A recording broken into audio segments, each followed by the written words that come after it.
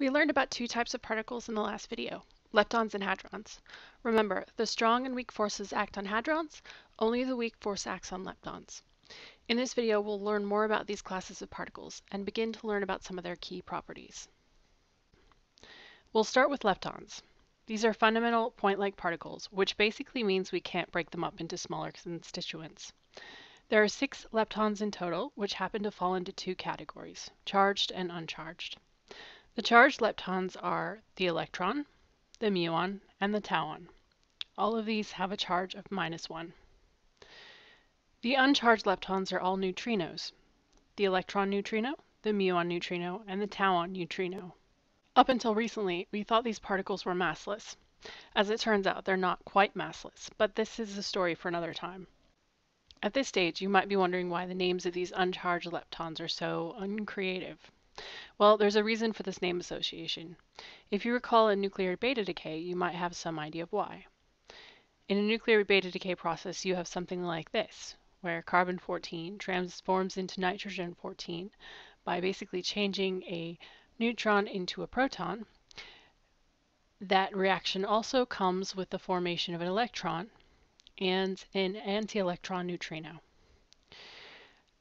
Or the other alternative, fluorine 18 becomes oxygen 18, so it changes a proton into a neutron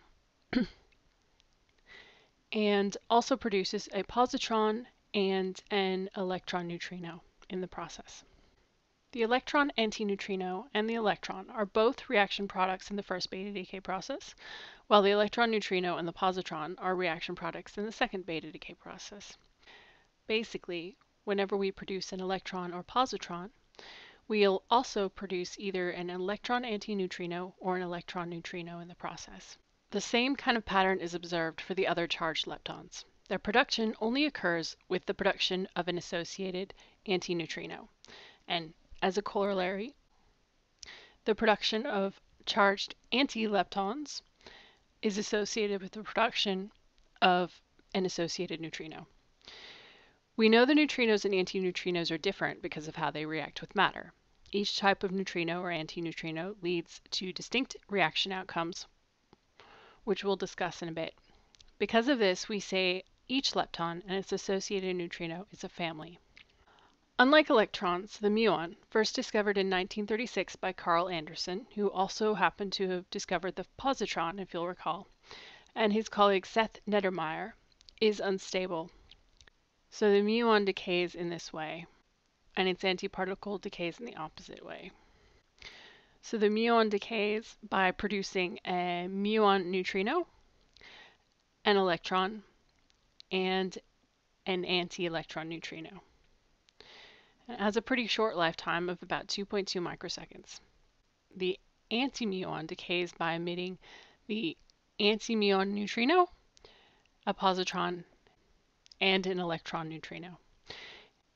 The tauon, first discovered in the mid-1970s by Martin Pearl and his colleagues at Stanford Linear Accelerator Center, is the heaviest of the leptons, about 3,500 times the mass of an electron, and is also unstable with a mean lifetime of 2.96 times 10 to the minus 13 seconds. It actually has a lot of different decay modes, which we're not going to summarize here, but they all follow the same kind of pattern we've just seen for the case of the electron and the muon. So the pattern to these decay or reaction processes can be summarized like this. For every lepton that's produced, an associated antineutrino is produced. For every antilepton that's produced, an associated neutrino is produced. For every lepton that decays, an associated neutrino is produced. And for every antilepton that decays, an associated antineutrino is produced. So when I say associated neutrino or antineutrino, I mean the neutrino or antineutrino that belongs to the same family as that charged lepton or antilepton. Okay, so what does this pattern potentially mean? Well, let's take muon decay, for example, and make up a quantum number associated with each lepton family. For each family, the lepton in that family gets a +1, and the antilepton gets a -1. So if you do that for muon decay, what you'll see is on the left side, you have a +1 for the muon family. On the right side, you also have a +1 for the muon family. You also have a +1 for the electron and a -1 for the anti-electron neutrino. So in this reaction, the lepton number for each lepton family is conserved. As it turns out, all reactions that involve leptons follow this rule. So this leads to our first new conservation law. In any reaction, the lepton number for each lepton family must be conserved. This conservation law is in addition to the conservation laws we've already learned, either in this module or in previous ones. So that's conservation of charge, conservation of linear and angular momentum, and conservation of energy. In physics, a conservation law is something we found to be true over and over and over again in many different experiments. If we were to find a reaction that seemed to violate one of these conservation laws, we would of course re-examine it.